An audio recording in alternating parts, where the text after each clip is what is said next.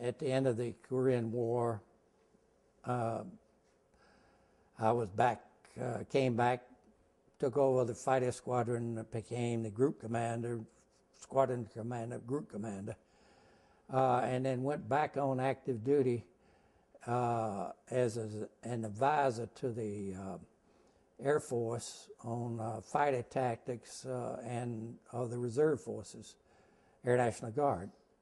And so I was stationed at Warner Robins for a couple of years, and then went to Tactical Air Command, which is at Langley, and stayed there another 8 or 9 years, and then moved to the Pentagon. Stayed there a couple of 3 years, came back and retired out of the Air Force. I told them if they sent me to the Pentagon, I was going to retire, and I figured that'd scare them into not doing it, and it didn't work.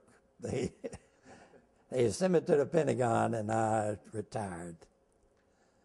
Came back to Georgia. Jimmy Carter had just been elected governor, hadn't taken office yet. And a friend of mine, Ernie Vandiver, who is ex-governor, was going to be the adjutant general and asked me to be his air adjutant general. And he and I were good friends, and so I said I'd do it if Carter wanted me, and I went down and talked to Carter, and had a 15-minute appointment, ended up almost 2 hours with him. And he impressed me in the conversation with him and all.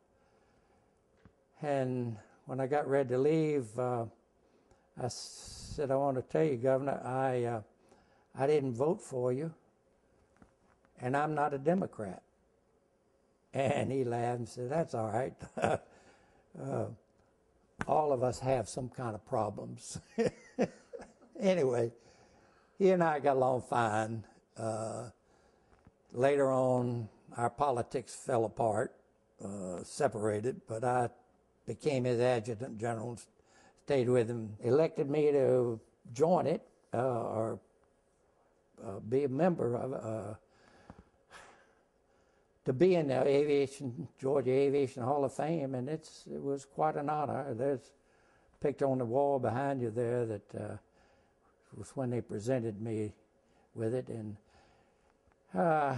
in turn I gave them all of my, quite a few of my mementos, uniforms, tapes, combat films, different things like that, that they've got in the Hall of Fame down there.